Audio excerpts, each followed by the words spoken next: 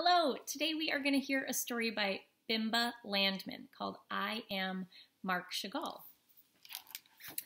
I am Marc Chagall. You might be wondering why I painted flying goats and fish, green-faced fiddlers perched on roofs, houses in the sky floating upside down, lovers flying effortlessly over the city. I painted my world, my life, all the things I loved, all the things I dreamed of.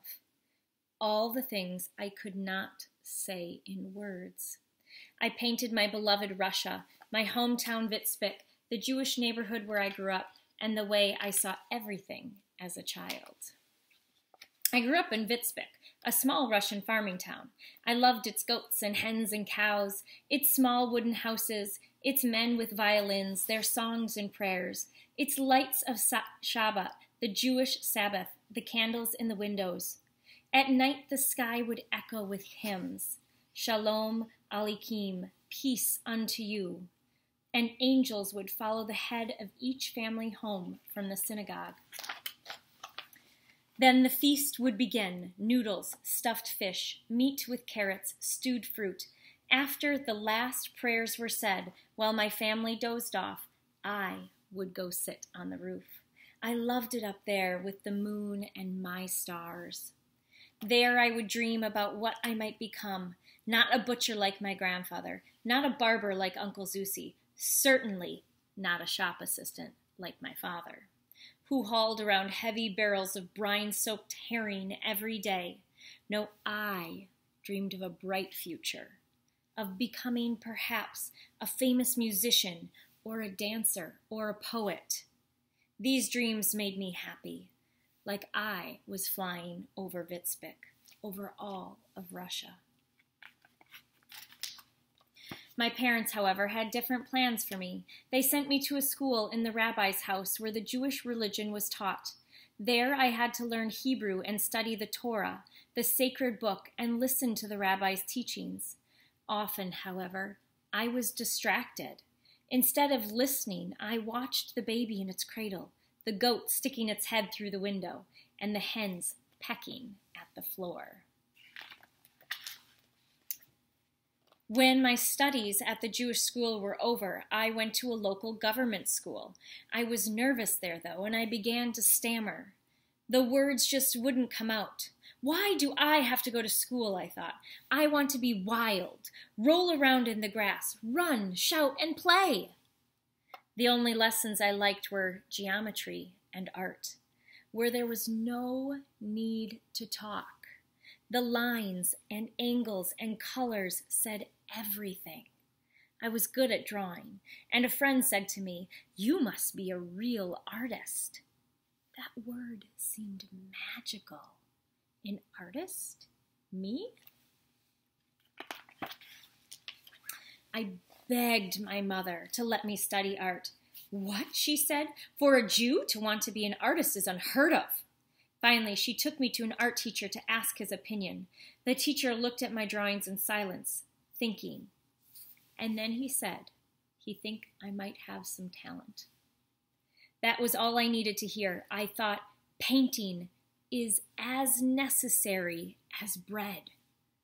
It is my window so that I can fly into another world.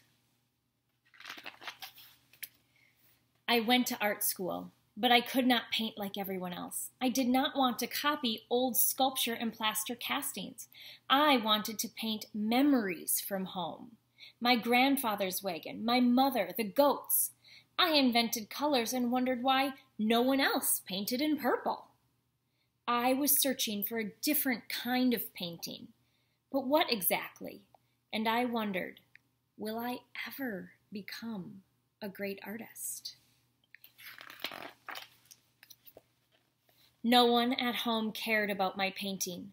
My father said, "Go find a proper job." So for a while I worked for a photographer, but I couldn't stop thinking about painting. I went to a new art school in St. Petersburg with only 27 rubles in my pocket. I had to share a rented room. I even had to share my bed. I was starving and miserable, but my dream of painting kept me going. Then one day I was arrested for not having a work permit. In jail, though, I lived well. I had a bed to myself, food to eat, and a place to draw in peace. After 2 weeks in jail, my life continued, the same as before, a job here and there, painting school, cold, uncomfortable nights.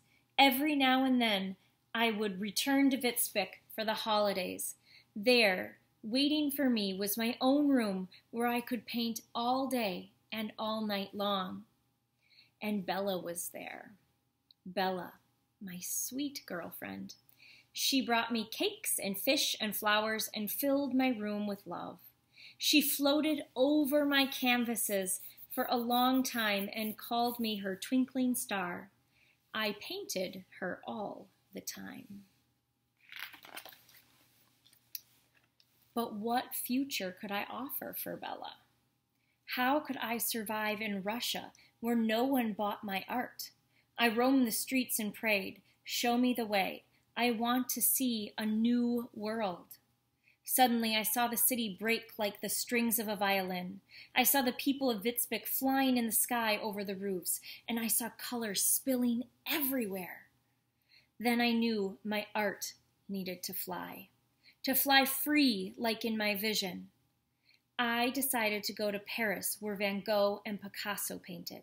Perhaps in Paris my art would be understood. I said, "Goodbye, Bella. I will come back one day and marry you." Paris, what a city for a painter. Many artists live there, artists from all over the world. I could hear sculptors chiseling away at their marble, musicians strumming their guitars. Other painters, like Magellani, invited me to see their work. And the poet, Apollinaire, came to see me. He read his poems to me and said, "How odd and beautiful your paintings are." Did he say that because I didn't use perspective? Because I turned my canvases upside down? Because I painted on bits of tablecloths and sheets and shirts? Or was it my improbable colors, my flying goats and cows? I began to write poetry because it was as natural as breathing. The Paris poets liked my work and called me a poet-painter. To me, Paris was light, color, freedom, the sun, the joy of living. I painted there as if I were dreaming, and I always painted Witzbik. I painted the colors of my memories, and suddenly a pleasant fiddler, Bella, or a snow-covered wooden house would appear. My entire family, the whole of Witzbik, lived inside my paintings. I'd say to them, in my mind, your lives and actions have become my art. A friend helped me to take my paintings of Witzbik to an exhibition. He paraded them through the streets of Paris on a simple handcart. At the exhibition, many visitors saw my paintings. There was always someone who would stand in front of my paintings and ask, "Why doesn't he paint like the rest? Why does he make a huge donkey and paint him green?" But many of the visitors liked my painting for what they were. In 1914, someone even took my paintings to Berlin for my first one-person show. There, I finally began to make a name for myself. Something troubled me, though. I looked at other painters' work and I saw colors of gloom and foreboding, like something bad was about to happen. When I traveled through Germany by train, going back to Witzbik to see Bella and my family, I saw the reality with my own eyes. Europe was getting ready for war. The war came to Russia like a cold, biting wind. I began to draw soldiers, the wounded on stretchers, men and women with sad faces. But I also painted Bella, our wedding, our little daughter Ida. After 3 long years of war, the Russian Revolution turned my country all upside down. Like one of my paintings, to celebrate the first year of the revolution, I was asked to make posters Soon my brightly colored animals were paraded all over the city. I looked at the smiling faces of the children and the workers and was sure they understood my art. But the Russian leaders did not understand me. They asked more questions. Why is the horse flying in the sky? Why is the cow green? What does this have to do with Russian politics? I let them grumble and went to Moscow with Bella and Ida to paint a new Jewish theater. Here are the blank walls, said the director. Do whatever you want with them. For 40 days, I worked until the walls, the curtains, and the ceiling were covered with paintings. A musician, a clown, a dancer, a dreaming poet, and all of the peasants of my Witzbeck, including Bella, Ida, and myself.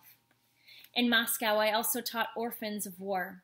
These children who had seen their world collapse took to the colors and created drawings of fantasy and poetry.